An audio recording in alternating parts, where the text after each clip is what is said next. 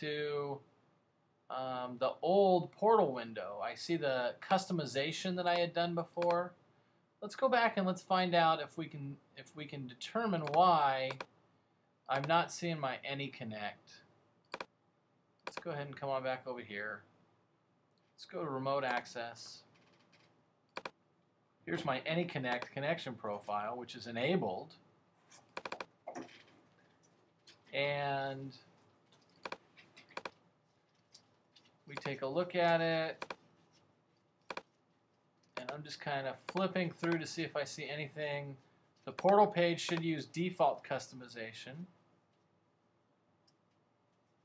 No Cisco Secure Desktop. Our alias is AnyConnect. We're doing AAA for authentication. We're using AnyPool. Enable the SSL VPN client protocol. The group policy is AnyConnect.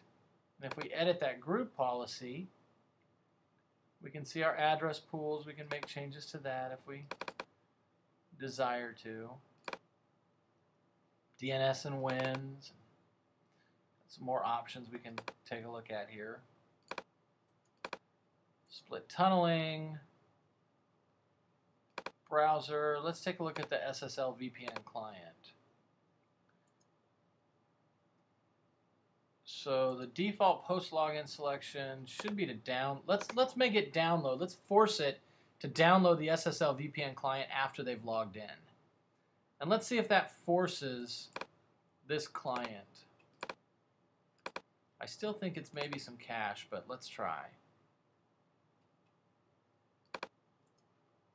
Let's log back on.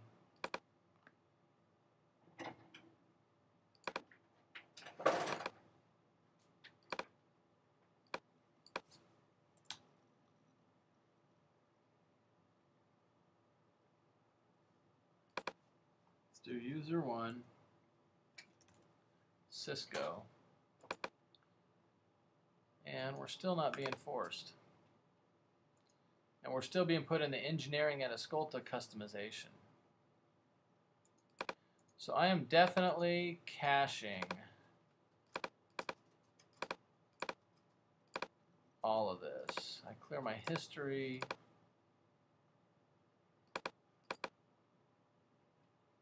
Let's try it from another browser. Let's try it from Firefox. And let's see if Firefox is going to be a little nicer to us.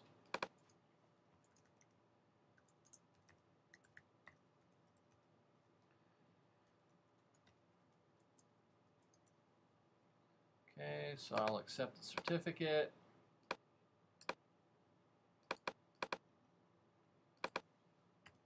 The one other thing that could be happening here is the username. So we'll log in here.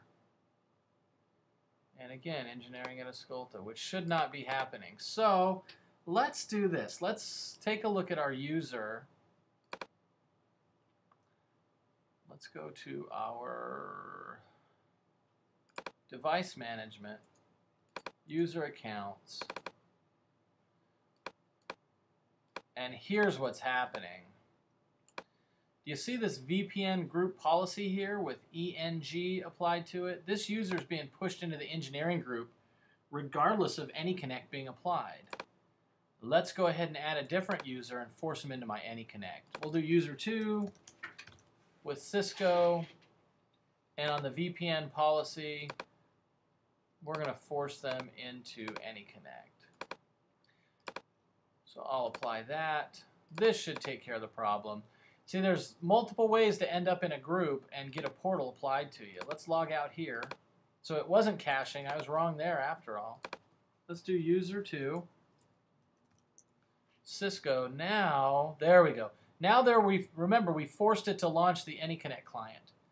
So now I go ahead and trust this. We can see we're going to run this Java applet, which is going to install my AnyConnect for me. Now I can remove this requirement to force the install after the post login. But for now it's okay, we'll take it. And wait while the connection is established. And then down here in the bottom we can see the little AnyConnect is disconnected right now. So we're waiting while it installs and establishes, and eventually that should go away and tell us that we're connected. So we'll give them a moment while they're communicating. Remember, they're going to pass information about IP addresses from a pool, NAT0 configuration, and so on. And again, if we can't give an address from a pool, then we're in trouble. Okay, so my connection's established.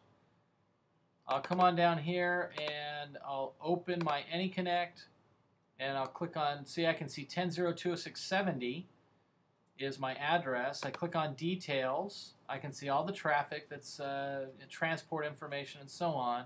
If I go to route details, I can see everything is going to be tunneled.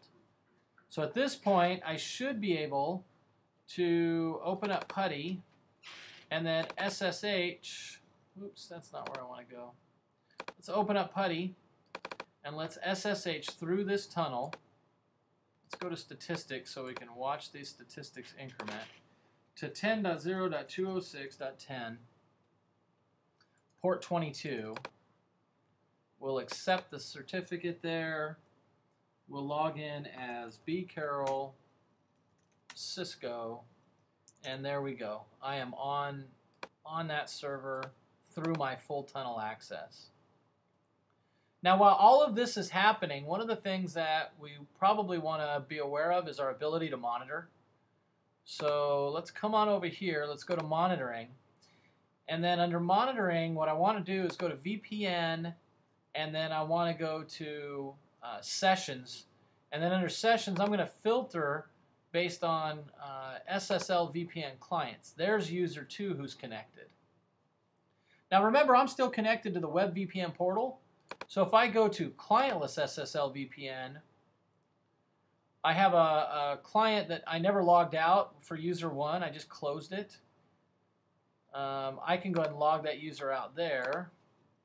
Let's go back to our SSL entry. Let's go ahead and notice the protocol encryption is clientless SSL tunnel DTLS. Now, when we can get into DTLS later, but essentially, here's what's happening. DTLS is taking TCP traffic that's being put inside of TLS, which is also TCP, and it's taking the TLS and it's turning it into UDP. So now I'm taking TCP and putting it inside of a UDP header, so there's no requirement to do a double resend of traffic if a packet drops. Now the reason I say that that's beneficial for voice is because if I have a UDP packet that goes inside of a TCP TLS header, or even think about IPsec, if I put it inside of IPsec, then it's not being handled like a UDP would be as real time. So I think you'll find that this is much more beneficial when it comes to your real-time applications. The one other thing that I can show you, we'll go to the command line here for this, is show VPN-session DB, and we'll throw on the tag there, detail, and then I want to look for my SVC, and there I can see user 2's connection, their assigned IP address, and all the details. I can see they have come across clientless. I can see the SSL tunnel. I can see the DTLS information. If I were doing any network admission control or NAC, I can see that as well. All right, so that's it for my demo there of the AnyConnect. Hopefully you found that useful.